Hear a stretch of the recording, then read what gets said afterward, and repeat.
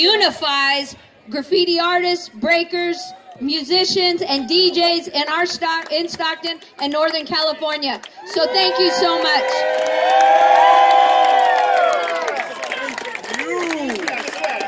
But if you don't mind, I just want to say... Yeah! The teacher! Oops. Thank you, KRS. Get in there too. Yes, sir. Thank you. Thank you, KRS. City of Stockton appreciates you, Chris. Thank you. But this would not be possible. Hi, Max, come up. Come up.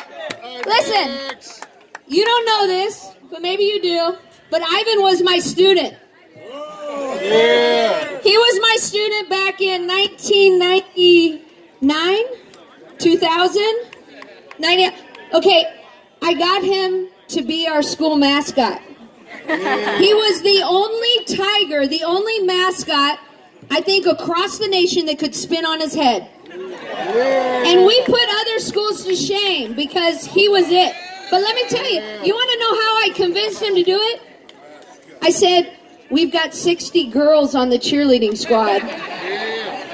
One hen, we got one rooster in the hen house with 60 hens. So he was like, wow, well, maybe that's not such a bad idea. But this would not be possible without you and your crew working hard to bring this to Stockton. And I want everybody out there to know that we're going to do this again. This is not a one-shot deal. And again, thank you to you and your crew. And this is the first annual Madfest.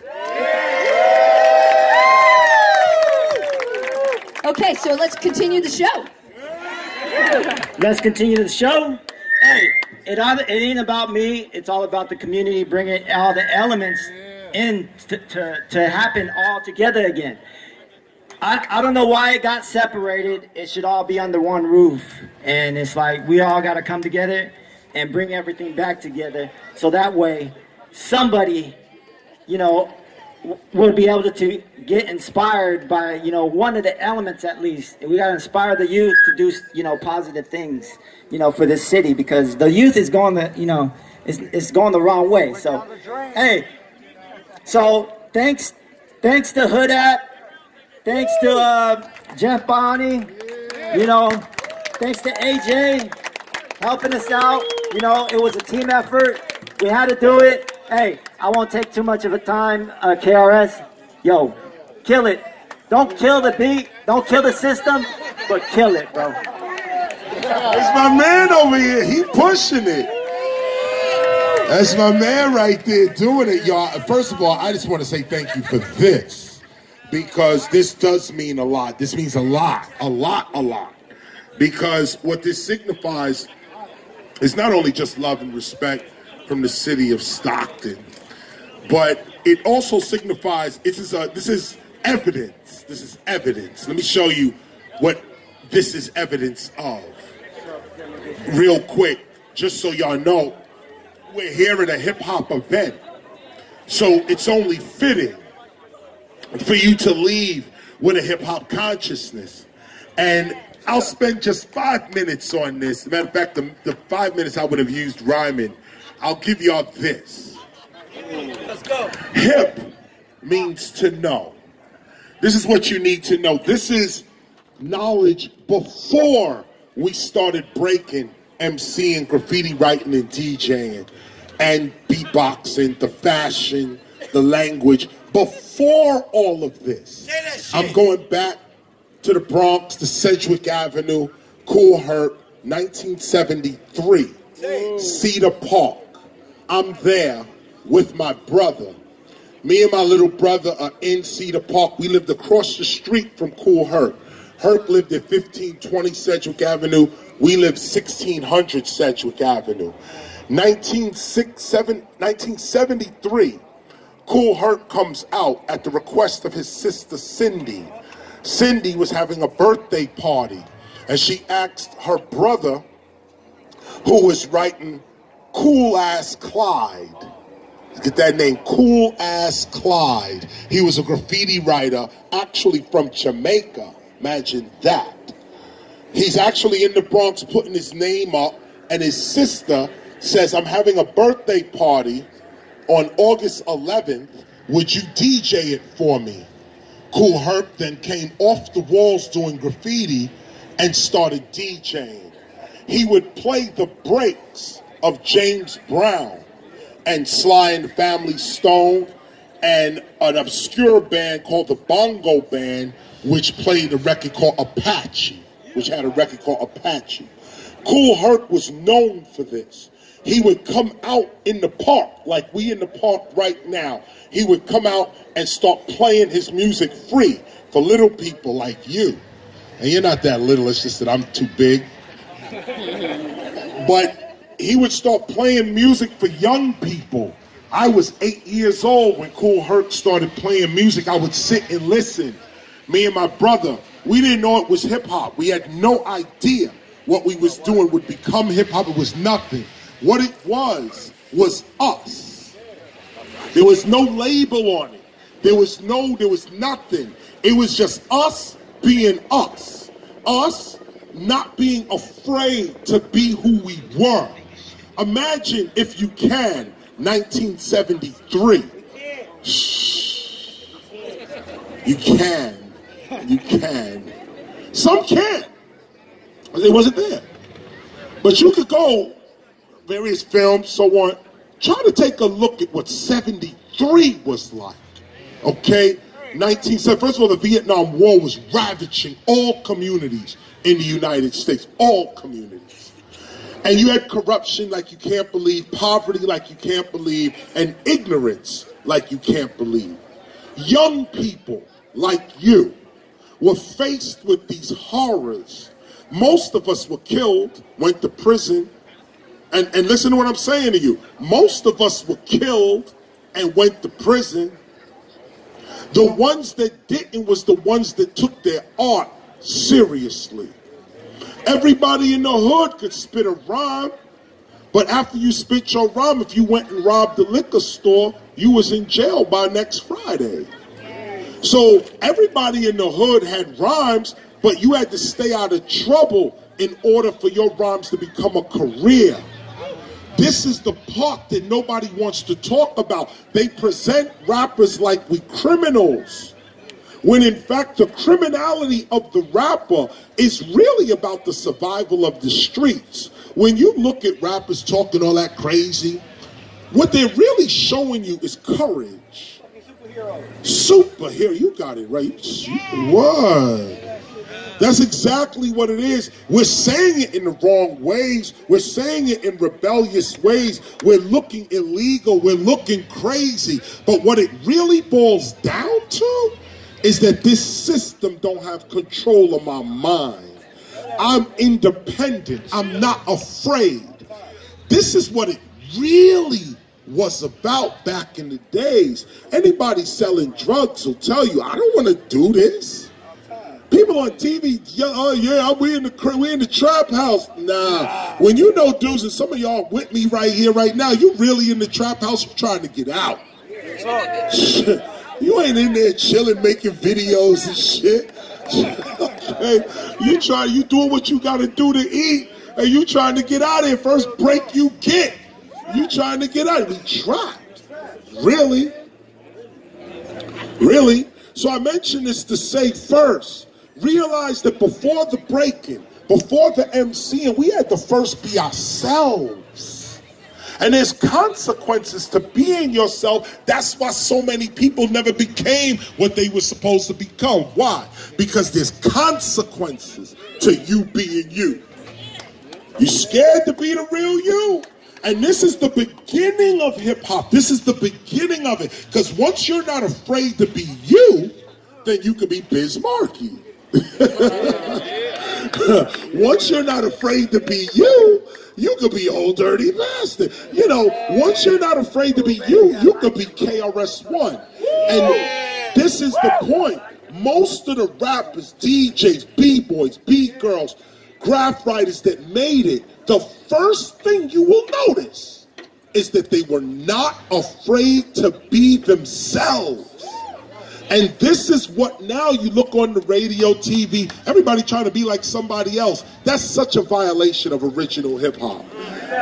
Original hip hop thrived on the idea that, yo, you Big Daddy Kane, you put out the dopest album ever, but I'm Chuck D. My joint is over here. Yo, you Chuck D, you Big Daddy Kane, but I'm Rakim. Oh, you that, but I'm Tribe Called Quest. Oh, but you that, but I'm De La Soul. Oh, but you that.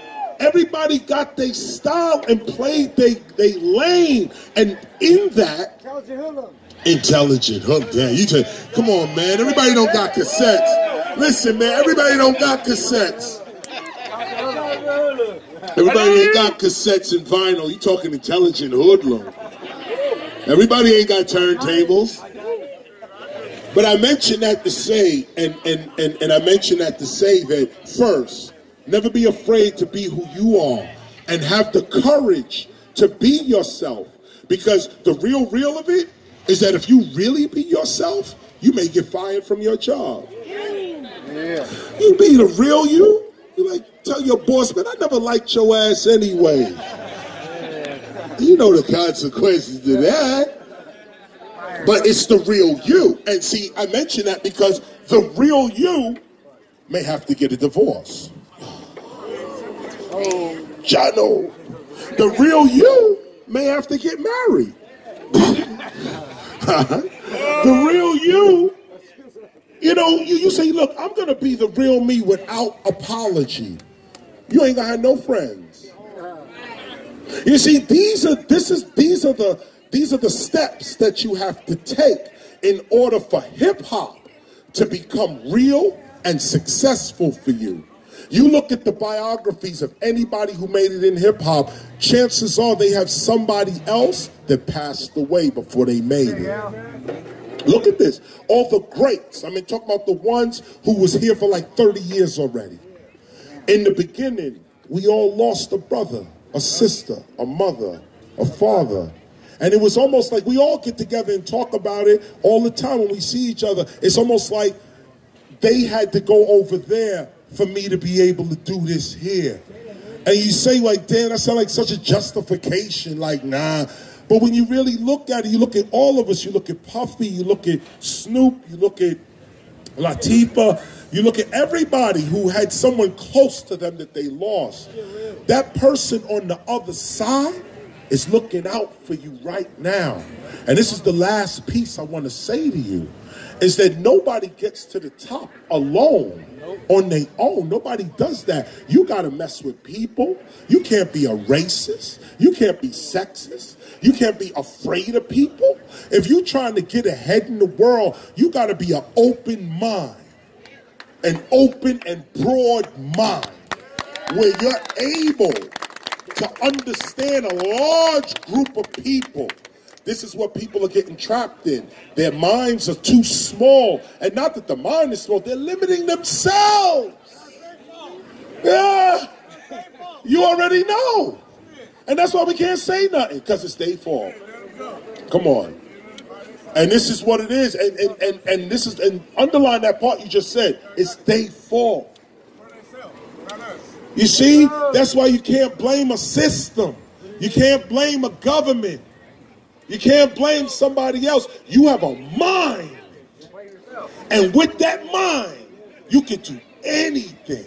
One of the things I was just rhyming about was that there is no space and there is no time. There isn't. It isn't. Go back when you leave here, read up on special relativity, or read both. Read theory of relativity and special relativity. Read both of them, okay? Einstein already wrote this out in mathematics. Perception is all we got going for us. We are perceiving the world in which we are experiencing. When you change your perception, you change your world. How do you change your perception? By changing the words that come out of your mouth. Yes. When you understand that words, the brain cannot see without words. There's a lot going on right now in this environment, but we don't have a word for it. So our eyes see it, but we just overlook it. You know, look at this speaker, for instance, right here. We all say, oh, this is just a speaker. We looking at it. We talking through it. This is what it is. But an electrician sees this as a whole different thing. You already know. My man right here, the sound engineer, he sees this as a whole different thing than the way we see it. And why? Because he has other words to describe this. We say speaker. He says amps, ohms, watts, wires. He got all types of stuff. So he's looking at this differently than how we're looking at it. The more words you know, the more things you could see. And so a broader vocabulary, which is what MCing is really about. Woo! This is what it's really about. Word game, your word game.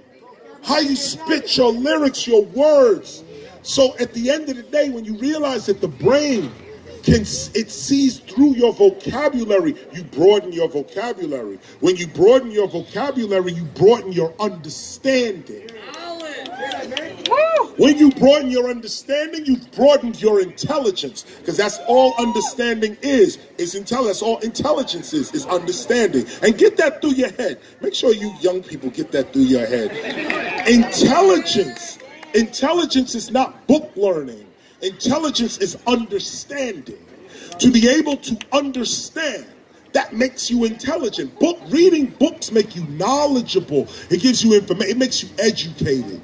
But it doesn't make you intelligent. And this right here, I know I'm talking to some of us in here maybe of Mexican background. Some of us here maybe of Mexican background. I say this specifically because the Mexican culture is big on intelligence. Go back to your history. I'm African, okay? Proud the fuck of it. But when I look at my African history, that shit connects right to fucking Mexico. You better say it a few times. You don't understand how we are the same people.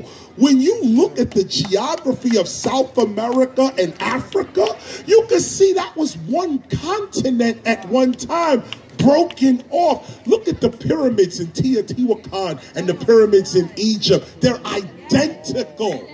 Okay? Look at the cultures that we're dealing with. This is what I'm saying. When it comes to intelligence, you can read books all day. They're going to lead you away from your people. When you become intelligent, then you'll be able to look at a map and be like, oh, I know where my people are. I don't need you to tell me that. I can see right here that Africa broke off from South America. I can see right here that this was one landmass at one time. Tell me my history from back then. Not this Cortez bullshit. Tell me my real history. And when you find your real history, you'll come to understand that history is not about skin complexion or race or ethnicity. Real history is about character. The real history of a people is in their character.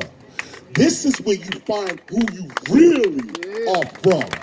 Because the more we looking at race, ethnicity, class, we falling into the same colonial problem. We falling into the same, that's how they looked at us.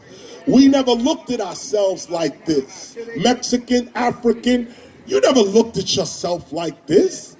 You looked at yourself according to interests. You was united like we was, family clan, interests. Some were united with the king, some wasn't. Some had a guild cooking, some didn't. Others were over here with the buffalo. Others were over here with the cow. This is how we was united. There wasn't no one Mexican people. That's colonialism. If you really want to find out who your people are in Mexico, then what you got to do is look at the character of your people. You ain't from every Mexican. Like, I'm not from every African. We say, yo, we got to look at Africa. No, we don't. I need to look at the character of African people. That's my history. I come from a race of philosophers. That's where I come from. Why? Because that's my love. That's my being. That's my trait. This is where I come from. Black skin is not where I come from.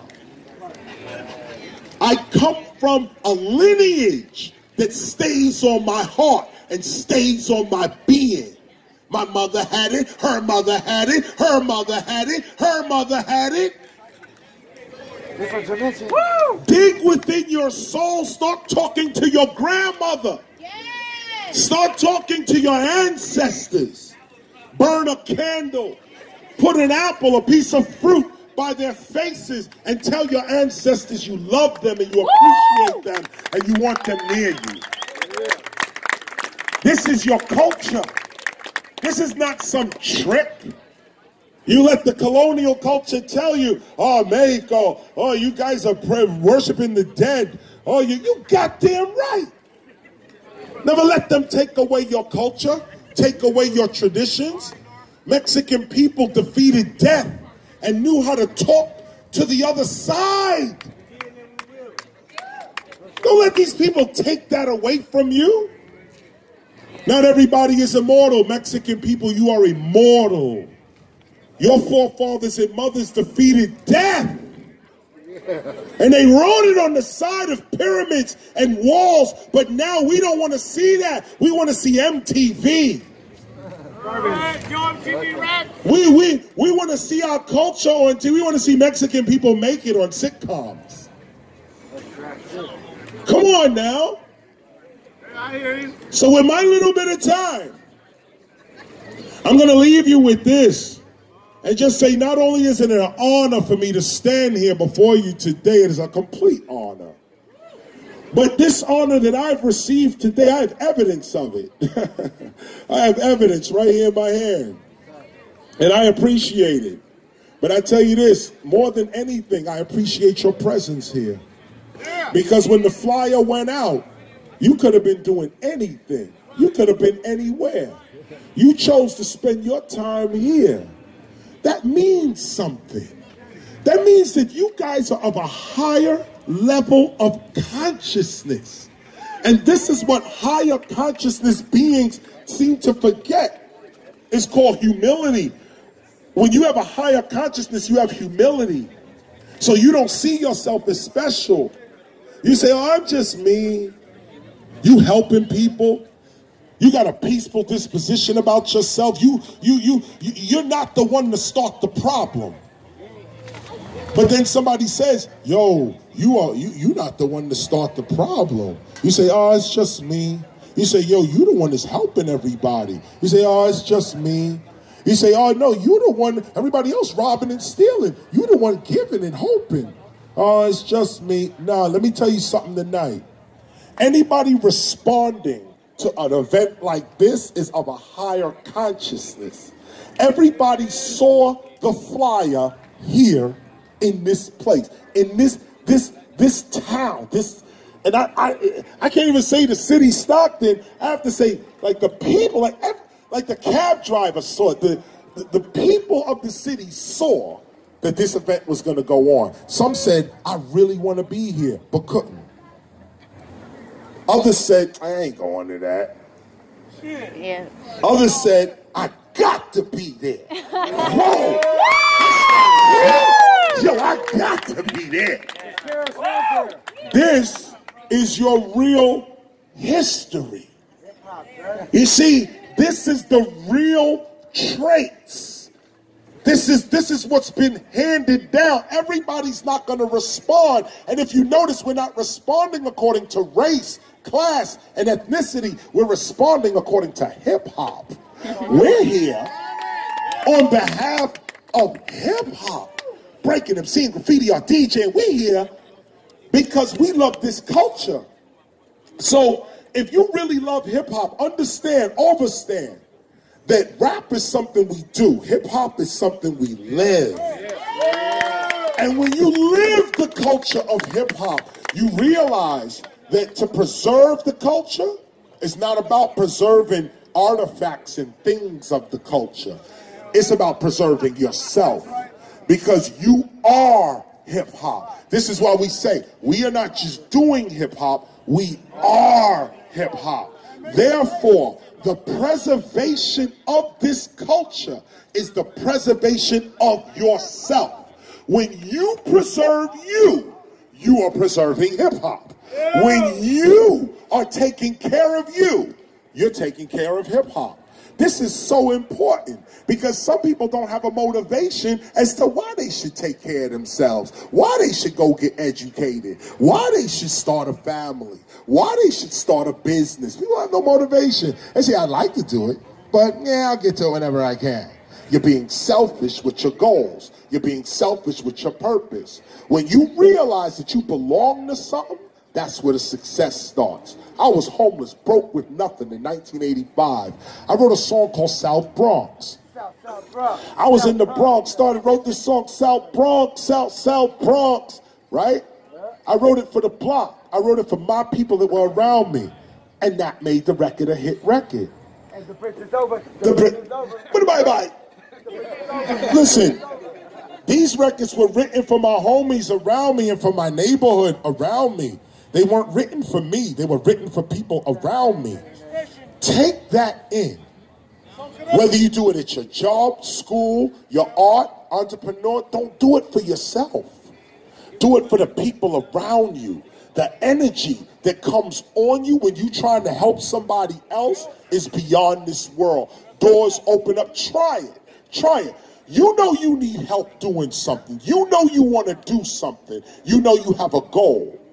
Don't work on your goal. Say to the universe, you know I got this goal. This is what I want to do, but I'm going to help somebody else get to their goal first, and then I'll get to mine. I guarantee you, while you helping this other person get to their goal, it is inevitable that your opportunity is going to come in that. You better take this secret. It's a secret. People don't realize the fastest way to get rich is through charity. Don't realize it. The quickest way to get money is to give your talent away. Keep it real simple. There you go. 1 + 1 is to, come on. How the computers? Computers only O1s. O's and ones, that's all the computer is. So I say this, thank you again for this. I'm going to end this. Are there MCs in here? Are there any MCs left in here? I'd like to open a cipher real quick before I go. It's only fitting. I shouldn't just come through the city and spit my rhyme and not hear anybody else. So if we could just throw a beat on real quick. We're going to go out just on a freestyle level. This is the tradition of the MC. Whenever I come into town, I got to honor the local MCs. I'm passing through. Make sure you support your local MC. Support the MC that lives next to you. Support the MC that lives with you. Put Stockton on the map. It already is. Can't front. Stockton already worldwide, but y'all can turn the light up. You can turn your spotlight up a little more in Japan, maybe. Let's go. You know. Yo, throw something on. Where the MCs at? Y'all scared? What's up? Y'all scared? Okay, let's go, let's go, let's go. Yeah. I only got one mic. Give me the chord mic. Yo, Pop, lower it down halfway. Halfway. That's good. Give me another chord mic. Listen. Listen. KRS One. We are no stars. But I'm only gonna go 8 bars. 8 bars and pass it. Bombastic. You got the next shit. Pass it. Very fantastic. I'm feeling right here because I'm about to go bombastic. I got a chord mic from Compton to Stockton. I tell them right now that we are rocking the mic. That's the MIC. Call it Mike Jordan or Jackson. I am a foredone. Everything on the different kind of scene. I'ma pass the mic. That's the MIC. But it's okay to be right or wrong. It's all good because you don't hit it like a bomb. I see you right there. I see you right there. We better keep it going because I'm about to not ever care. This is Stockton 209, my conglomerate. I be ripping and stopping everything I'm getting. I am on this shit. Make some noise if you in the city, if you pay no. Get a picture in spot of the spot. No, I'm not famous, but I see a little bit of light inside my soul. I keep it going on, doing what I do. And I go, and I feel like Frodo when I'm small, I then get bigger. This is something and I'm taking a bigger picture. I'm with it, it's that 8-bar flow, about to give it up. Make some noise if you still here, say what? Yeah, yeah. Yo, say what? Say what? I'm lyrical, at the same time spiritual. I'm the lyrical individual. People mistake me for a criminal. And I know this is a freestyle like KRS One. Understand because I'm next to him. And I know that I'm #1. And I'm Mexican. Doing it for my brethren. Doing it for Egyptians. And I know that I got these ballistic. And I got these statistics. King of the beat and I'm murdering. Understand because every other rapper out here is gonna be like, he heard of him. And I know that I'm killing him at the same time with a lyrical flow. Whenever I'm gonna be spinning it slow. And I put every other rapper below. Because I've been practicing. So I practice. I'm never an actor, never an actress. I know that I act this. And I know you never had to act this. I spit this poison. People are gonna be saying, well, lyrical music is this poison. And I know that I do this for the B-bass, B-boys, and the art form. Understand because I do this because I'm hardcore. Hey, yo, shot to KO. I'm holding mics like when I get a sandwich, I told him hell the mayo. I do my thing, I keep it in tune. He wearing my favorite color, and that is maroon. Like a baboon, I'm no show my ass. And it's Saturday, but I'm still going to class. Chilling with Walt, drinking C's like a moth. Favorite flavor strawberry, shot to Gary. Shot to my boy Rob, who's running around with his son. You know I'm doing my thing, and shot to KRS One. Hey. Shout out to the legend, the boy G-double-S, so gotta come out, man. Ain't gon' say I'm gon' bless, but I do. Hop up on the beat and freak that shit and be king the sheet. No Isleys, but your boys and eyes like open. See? That's the third eyes. I'm coming wild like from left field. Your boy might say a ram, but I do it well. Coming back, tomatoes like Indiana. That's a fact. Hey. If you don't believe it, then I gotta keep it on the field. You know I keep the shit nice. Oh, I don't wanna say the mean words, cause the kids right here, I keep it nice. Well, let me grab the mic and stab it. It's a havoc, that nabby, still little kid kicks in like Saget. Little magic tragic, avalanche, y'all know the hit. Go to that shit, that stuck, I'm blowing that dope, baby. Oh man, they hope they hate, fat tape. I be on like the phone, I rip the tape and Captain Caveman. Unga bunga, the water on the jungle, humunga. Talk words, lumber, mumba, drama. Gary gotta get it, hit it, and I'm gonna split it because I did it.